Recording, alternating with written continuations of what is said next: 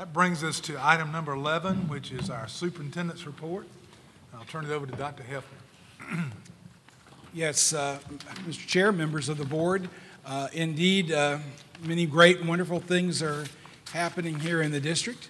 And of course, I think one of the big news stories for us for last week was the unfortunate fire we experienced on a bus at Dutch Fork Elementary School. But the good news that came out of that was that everyone involved handled their role, their individual role, perfectly. A student called attention to the driver of smoke or something to that effect. Anyway, the bus happened to be in a good location in front of the school. The driver acted most heroically. The kids did what they had practiced doing in terms of getting off the bus safely, systematically, calmly, without any injuries or any panic. And once they were off the bus, our assistant principal, Beth Poor there, made the decision that they needed all to move to the back of the campus and evacuated the school. Everything went according to plan. So we're very thankful. There were no injuries. The school was checked for smoke to make sure it was ready for kids before anybody was entered in what could have been a very tragic situation. Ended up not being that because everybody knew what to do and they did it. So we're good at what we practice, and our people in all of our schools are practicing all of those kinds of drills consistently to know what to do in events such as that. On a much more positive note, we got since our last board meeting, we've had our SAT results, and we were the second highest ranking district in South Carolina in terms of our average, which was above the national average, of which we're very proud. But even what we're even prouder of is that we had the largest percentage of our students of any district in the state take the test, 68% of our kids. So that is huge. We just learned that 11 of our teachers here in the district were awarded Bright Ideas grants for this year from the Mid-Carolina Electric Cooperative. So congratulations to all of those folks. One of our teachers, one that you happen to know, Sim Asbel, who's an agricultural and animal science instructor at the Center for Advanced Technical Studies, has been named the Watchvox Teacher of the Month. So there'll be some information being circulated about him very shortly. From this past weekend at the Class 3A Band Directors Lower State Championship, we had the top two bands in the competition. Chapin High finished first, and Irmo High finished second out of a number of bands that were competing. So we were exceedingly well represented. And I think sometimes some of the things of greatest note are things that you're really not expecting. And today when I picked up the state newspaper and saw the letters from the editor, I saw a letter that caught my attention. And I think it's significant enough that I'm going to share it with you in case you missed it. But this is from today's state newspaper. And it's a letter from Deborah Temples, who is apparently one of our grandparents here in the district, although she lives outside the district.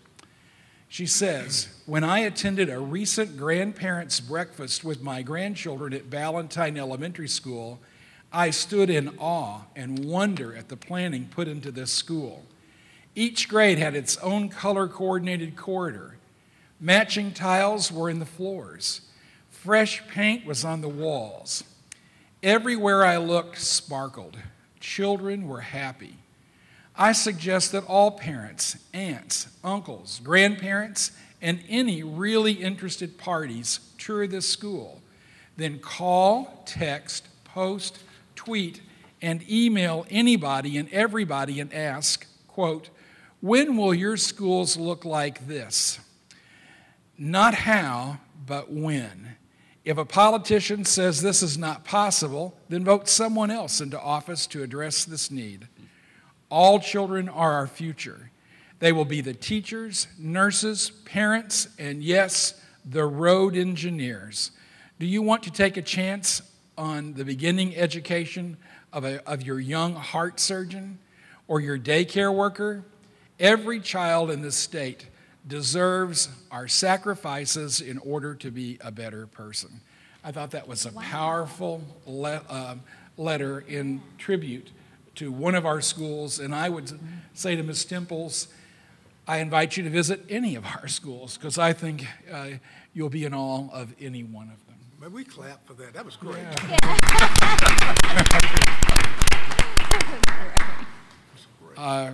As one of our staff members said today, when they see a headline that's something about one of our schools, they're almost afraid to read the article, and that was kind of the reaction I had. But when I read it, it was like, wow, that was just terrific.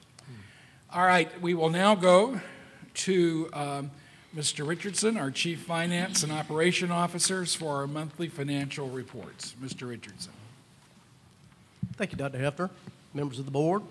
It's time to come back down to earth now after all the good news. Thank you, Dr. Hefner, for letting me follow that up. In your packet in Exhibit D, you have your monthly financial statements for the month of September, which means we've done 25% of the fiscal year is behind us now. On the bottom page of the revenue, you'll see that we've had total revenue for the month of September of $5.75 million, and for the year, we've collected $18.8 million. On the last page of the expenditures, you will see that for the month of September, we have expended $13.14 million, and year-to-date, $25.8 million.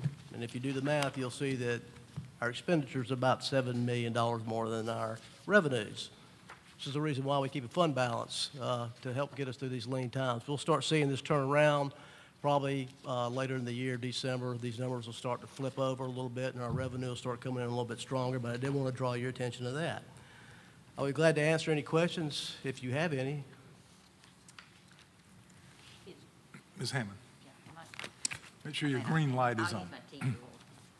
It's just a follow-up. In other words, is December the last, do all the tax money and everything have to be in by a certain date, by December?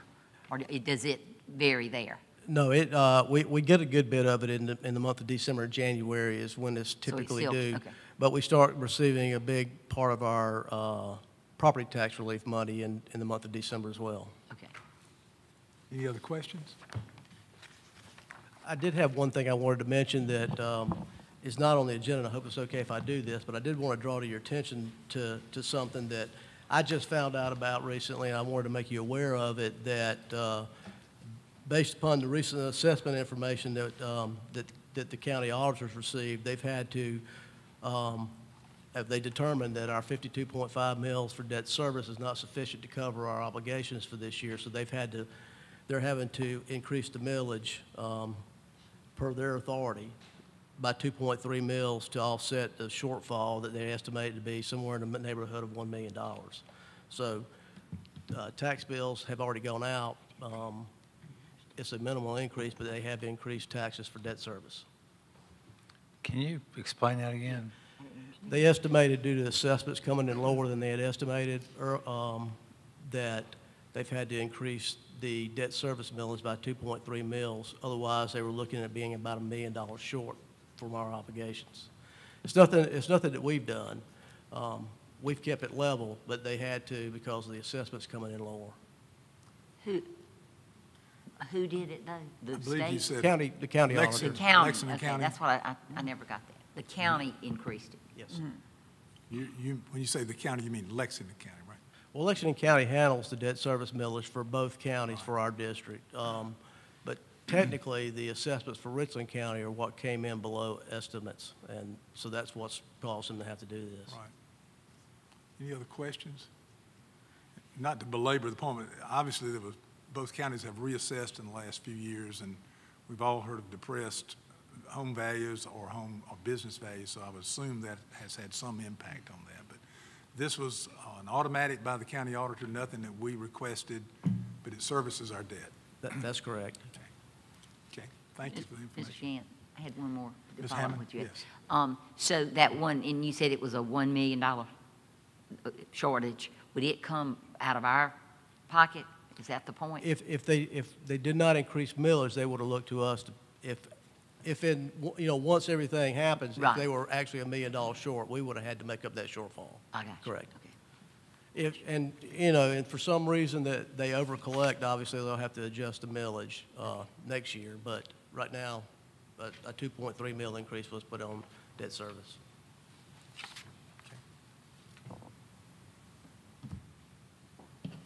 And that's the end of my report. All right, thank you, Mr. Richardson. That concludes the superintendent's report.